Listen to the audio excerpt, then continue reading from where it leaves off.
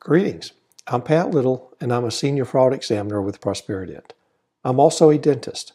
I practiced 14 years before a disability ended my private practice days. So I went back to college, got an accounting degree, and in 2012, through a mutual friend, I was introduced to David Harris of Prosperident.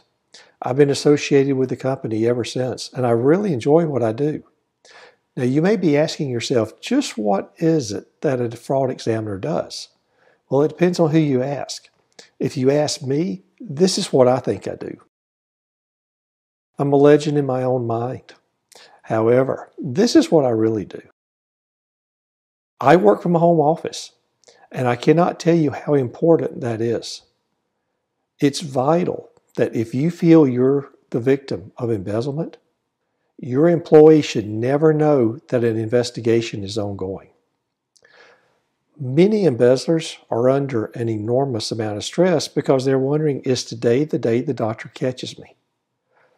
If you have an employee who feels that you're now suspicious, the tendency is going to be to destroy evidence, whether that's a computer issue, hard drives mysteriously crashing, patient charts disappearing. That's a destructive event for your practice. The safest method to conduct an embezzlement examination is by remote means. First off, this doesn't disrupt the normal daily activities of your practice. But most importantly, no one on your team knows what is going on. You are the only one that we communicate with. Also, what if embezzlement isn't occurring? Do you want a team member to find out that you were suspicious and investigated them? That could break the bonds of trust forever. This is why, in our opinion, the best course of action to conduct an examination is for nobody to know.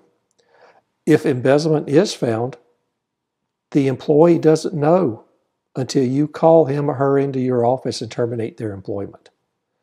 Otherwise, nobody knows, and now you have the peace of mind of knowing that either everything was okay, or at least now you know what's happening so that you can put it behind you. This is why when it comes to investigations, I don't mind being stuck in a home office. I would love to meet you sometime, but under different circumstances.